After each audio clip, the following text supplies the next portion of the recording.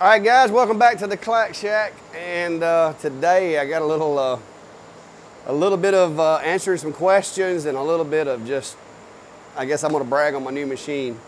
Finally got my XTool D1 Pro. I got the 20-watt Pro. Got it in, got it installed, and I got it in there working right now because my friend May has once again placed an order for 100 of the ink bandits that we kind of collaborated on. So I've got to turn out 100 of those guys. Now the good news is the new machine is here and it is significantly faster than what I'm used to. So we're gonna talk about the new XTool, the new D1 Pro 20 watt, and I'm also gonna answer the question that everybody keeps asking me: do you have to have a different computer for each laser? As you can probably see behind me, I'm running out of counter space.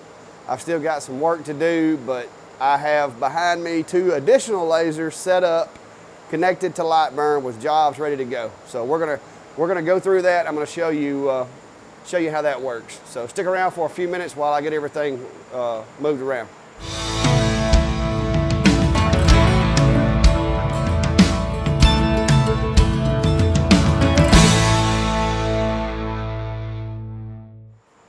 All right, guys, I'm gonna be off camera to show you this, but I got my Pro in there cutting out some ink bandits, and I'm just gonna walk this camera around. And I don't have a proper spoil board or anything set up in there on the D1 yet for the 10 watt, but I threw a piece of scrap lumber in there, and I'm burning a compass rose on the XTool D1 10 watt. And then I got the little Atomstack over here, I lovingly call Junior. I got him working on a small engrave that says gather on a scrap piece of wood. So these aren't necessarily jobs that I have going, but I have all 3 of these lasers currently running off of this machine. And I'll try to get over there and just kind of explain to you. But what I've got, let me move my camera around here. I'm gonna set the camera back here where you can see everything maybe. Just kind of turn that around here. There we go. You can see them all 3 getting after it right there. I've still got some work to do. I'm gonna have to build me a little bit a better spoil board. This table was originally a woodworking and mechanicking table, and it is not perfectly flat. So I'm gonna have to do some work on that. But what I've got, guys, and it's as simple as this, and I told some people based on my knowledge of computers that it should be possible, but as a waiver for you guys, this computer is one that I used it to do some pretty intense computer work on, and in its heyday, which is probably about 6 or 7, maybe even 8 years old now, this is actually a HP's version of a gaming PC. So it's got some pretty robust internals in it. Now for a modern day gaming PC, it wouldn't cut, some of the new games, but for 8 years ago, that's where this thing was built. But I have upgraded to Windows 10. The way that Lightburn is working right now on all 3 machines, and I have them all 3 going and cutting different designs if they haven't finished. Okay, Junior's through with his. The D1 is still working. And Pro has finished the bandits. But the way that it works is each machine gets assigned a port number. So the way it's working right now, I'm going to tell you what I've got over here. The D1 is on COM 3. My Pro is on COM 5. And Junior is on COM 6. So if I were going to give you any advice on doing this, because it took me a second, basically I just had to see which one my D1 was using, my Pro was using, and then I went to the other 2 and selected them and tried to home just to see which one homed, but I had to put it on the appropriate profile.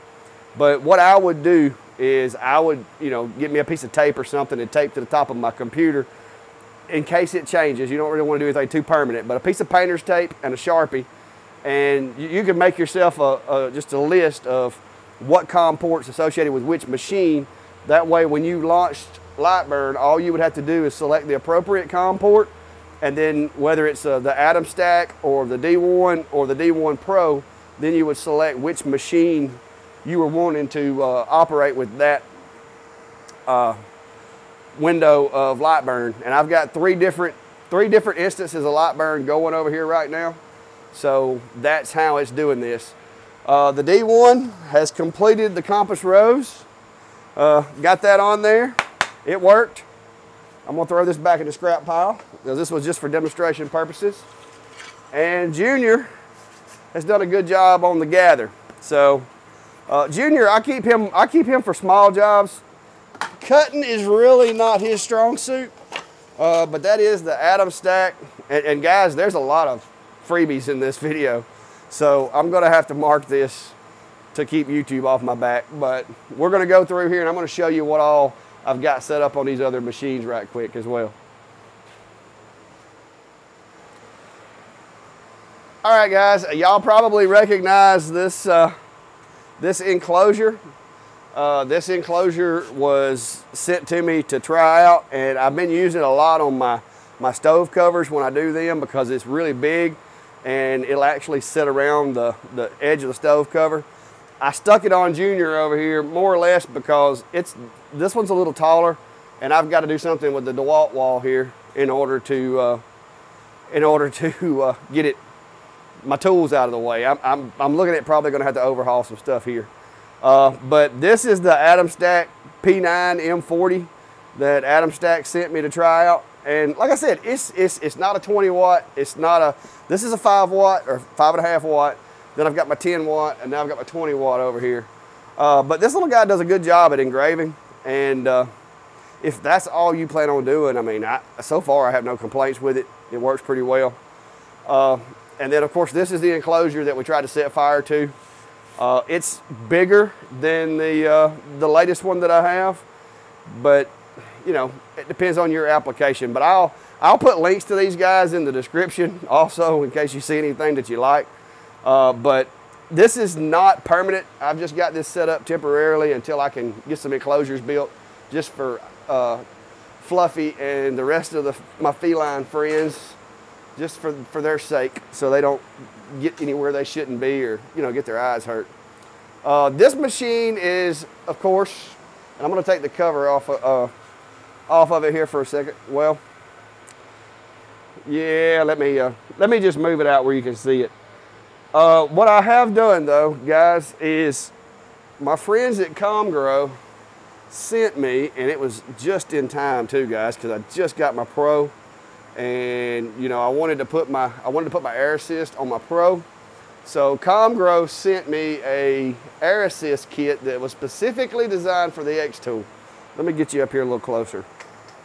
And so I went ahead and I've got that installed. Their kit comes with a cover it's metal. You can't see through it. So I mean, I guess that's a little more eye protection.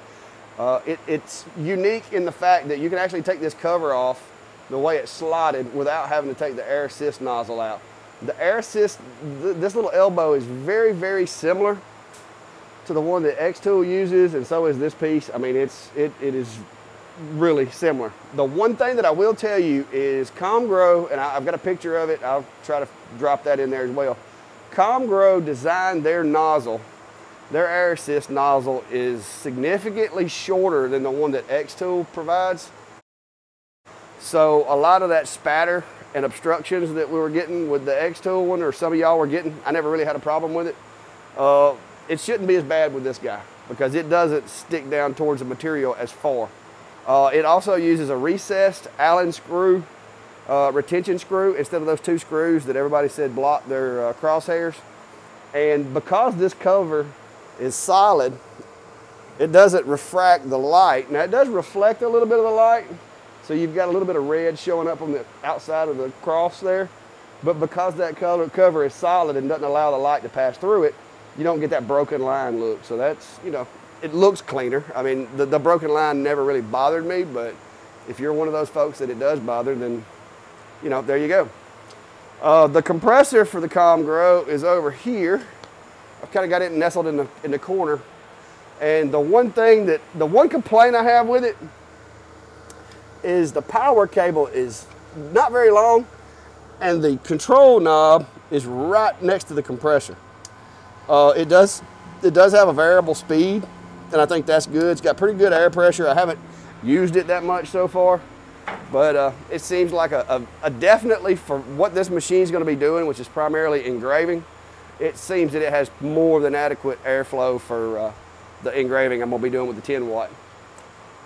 But anyway, as we move over, here is my setup with the Pro. It took me a little while to get the cable management like I wanted it. I was not happy with the way that it came out in the beginning. And here's some ink bandits being burned. But the thing that I have learned is with this machine, my 4.5 millimeter material, I am running it single pass, 7 millimeters per second, 100% output, and I am getting clean drops with this Luon that, you know, everybody despises.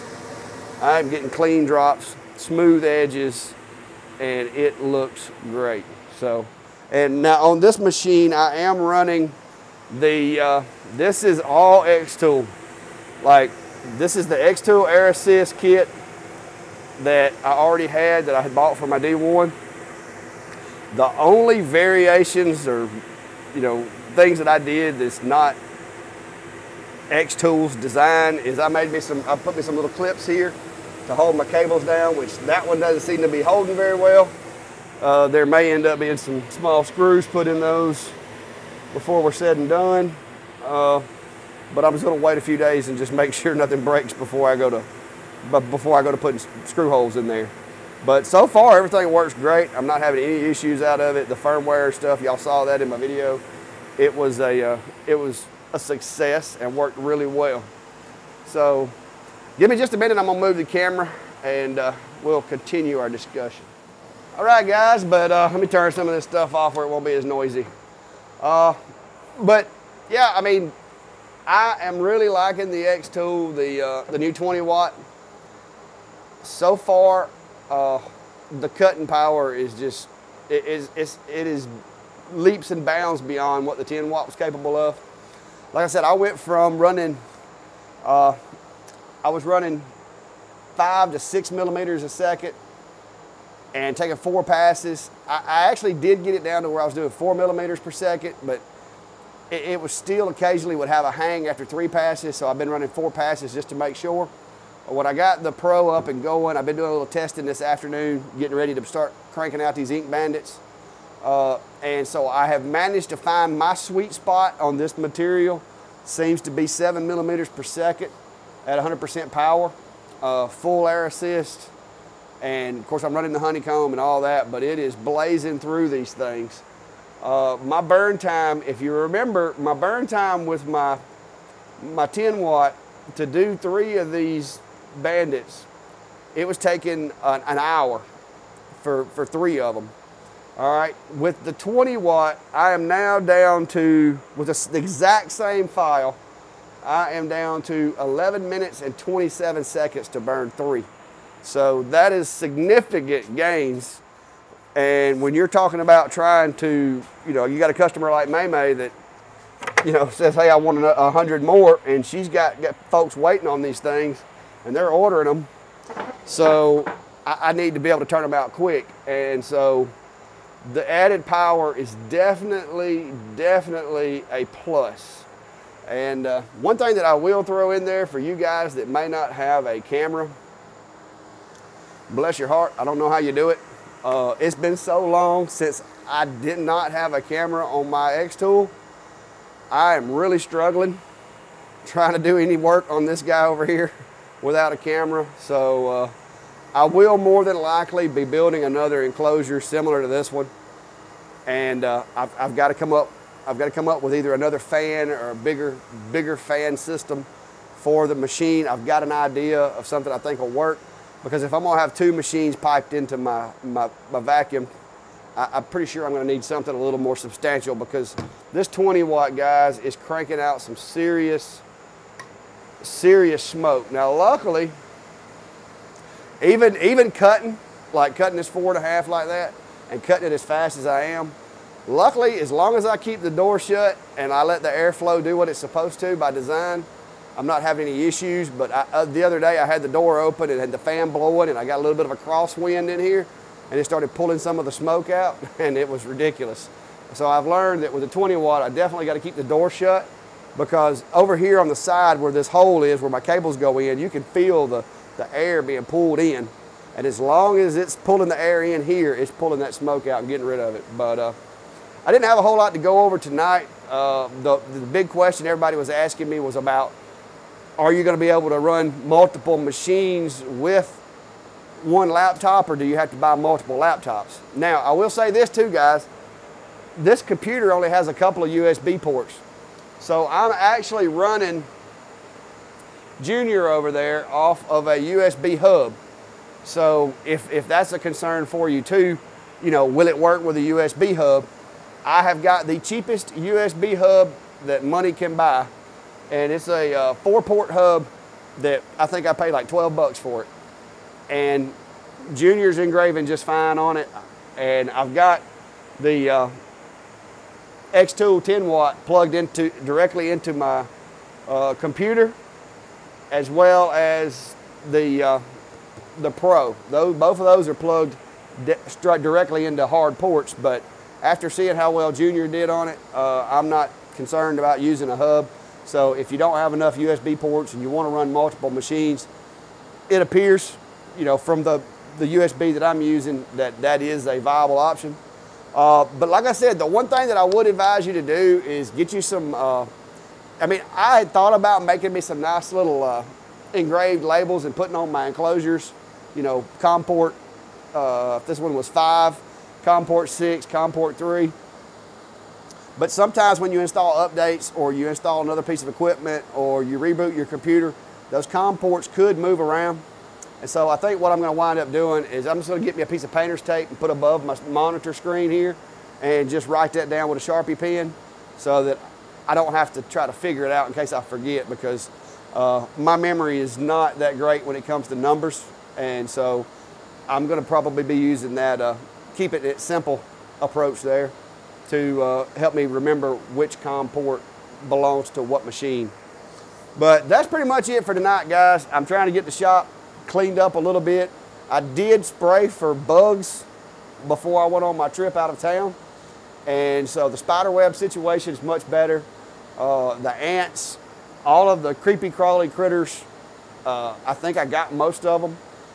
So I mean, I bought some really good bug spray, and I hosed this place down before I left to be gone for 4 days, and it seems to have been effective. So tomorrow I'm going to have to be working on stove covers and getting those going, because I've got like 8 of those to do. I've got 100 of these bandits for May. So it's back to the grind again, guys. And I've got some other orders that have came in as well, a couple that I'm still trying to finish. It is going to be a busy weekend, so I may not be very visible on YouTube until we get back to the week and in the afternoons when I can't start any big jobs. So if you have any questions or anything, drop them in the comments. You can message me on my Facebook page at the Clack Shack. If you have a question, I'll try to get back with you. I know YouTube doesn't really afford you the opportunity to private message me, but you can go over to my Facebook page and like that page and send me a message directly from there. I try to reply as quick as I can to try to help everybody out. So, but that's all I got for you tonight, guys. I'm going to get back to knocking out a few of these things before I go in the house, and we'll see you next time. But hit that subscribe button on your way out, guys. Appreciate you.